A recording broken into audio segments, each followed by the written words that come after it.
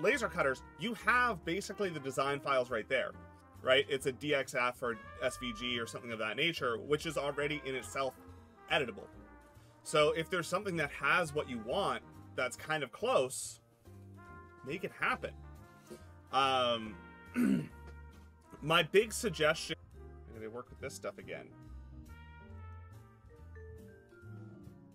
You know, I had this spool for years and didn't use it at all. It was one of those things I bought and I told myself, oh, it'll be useful eventually. And then like, it probably won't be. I probably won't need it. And now... Hold on. Oh, I have a question from Osman. I want to design a laser file for a box and don't know where to start. Hold please.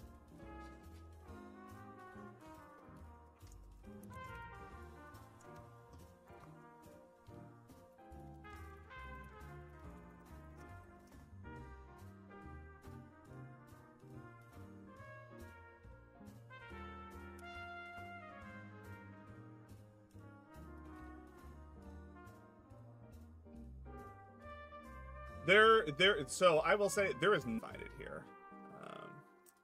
This one, I think, was the other one. This one's Python based, but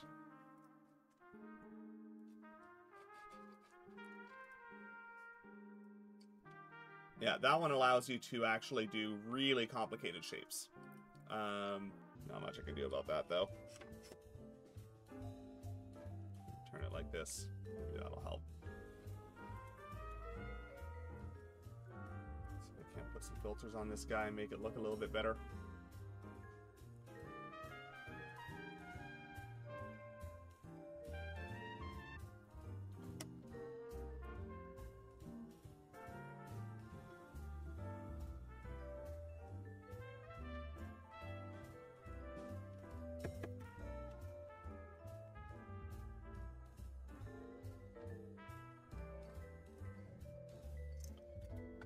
Would be because like there's kind of the two ways that you can go about doing laser cut files, right? There is the version where you go into something like Inkscape or whatever and you draw it as a flat pattern, and then in your head you try and put all your pieces together and make sure they work. Or what you could do is go into a 3D modeling software, some kind of CAD package,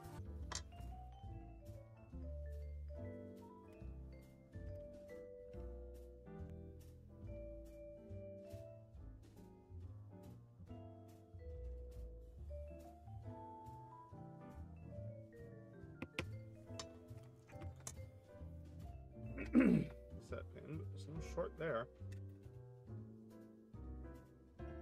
The next likely candidate is that the chip itself is holding it under reset because of some error state.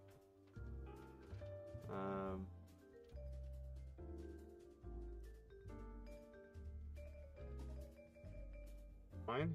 That's nice. That's always what you want. Ugh. That's irritating. Okay. Let's put this back in the frame then and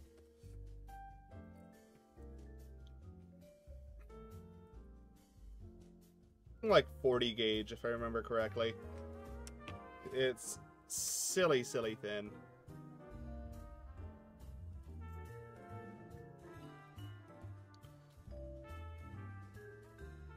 And using it without magnification is possible, but it's difficult.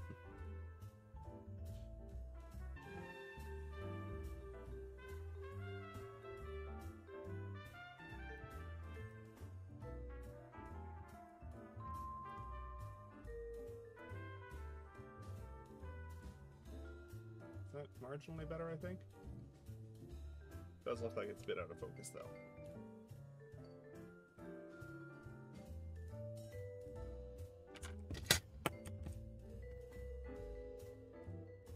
after our rant last week.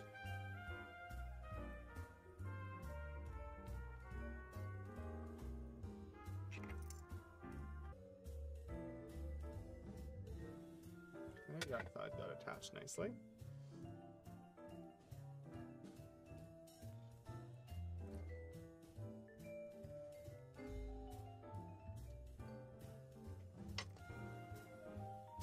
Tiny wire, right? I think this is something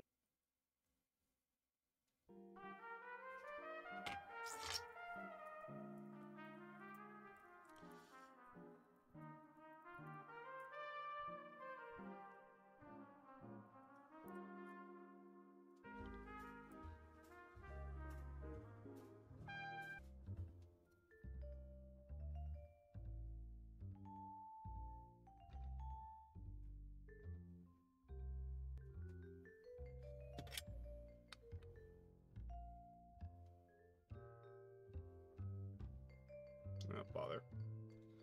Just broke my programming line.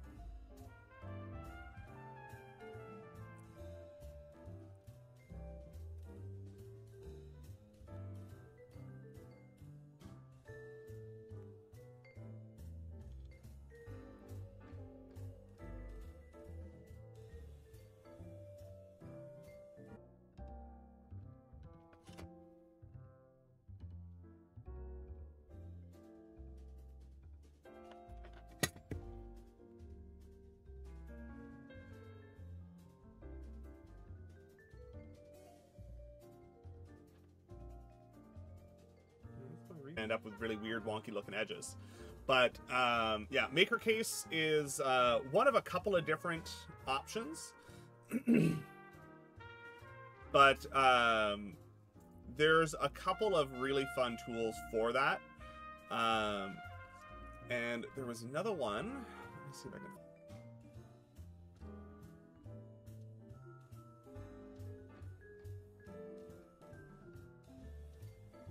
Okay.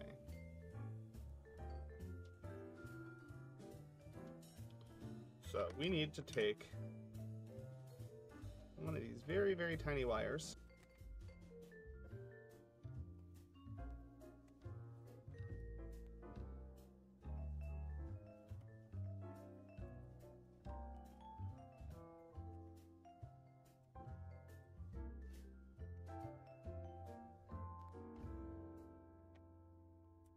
And 3D model the thing with your material thickness, because especially if you're going to do boxes, you tend to use finger joints or bolt joints or anything like that, where your material thickness makes a big difference. If you got a 1/4 inch thick material and your fingers only overlap by 1/8 of an inch, then obviously you're going to... Alright, fine. Or it's still nice and secure, so...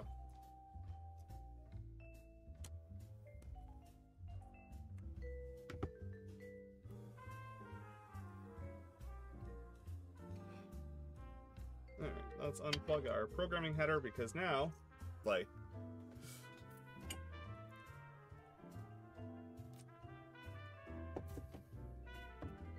Absolutely easy. And so long as I don't have to do it through QMK, I think I'll actually do okay.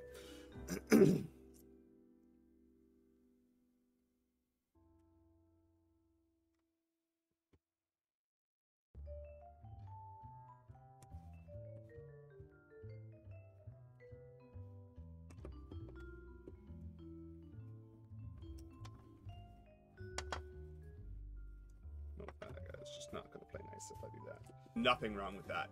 Laser is awesome in that way because it's harder to do that with CAD files, because for like 3D printing rather, because usually you get STLs, which are kind of like a picture of the outside of the model and you have no other information, and it's an approximation, a triangular net wrapped around that object. But with it needs to be as complex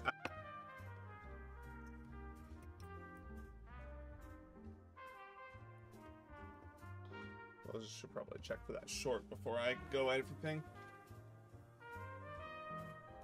I don't know if maybe you missed my question or you're an idiot.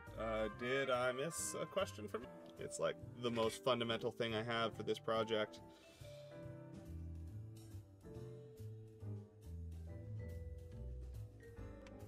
Which is a little silly, but sometimes that's just how it goes.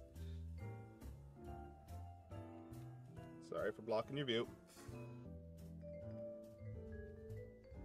I assume a Dextron G7 is probably like a constant glucose monitor, would be my guess, given our constant fusion reactor is the next step. Yeah, glucose monitor, I thought so.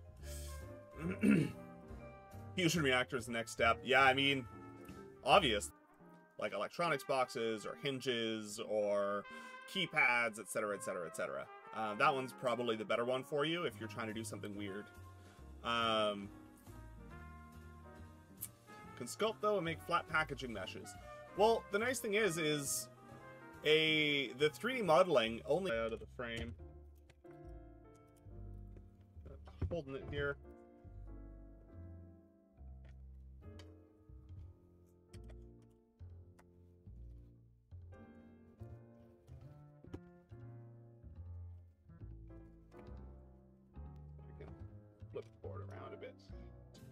connected to that pin right there, which you can't really see much, but I swear it's there.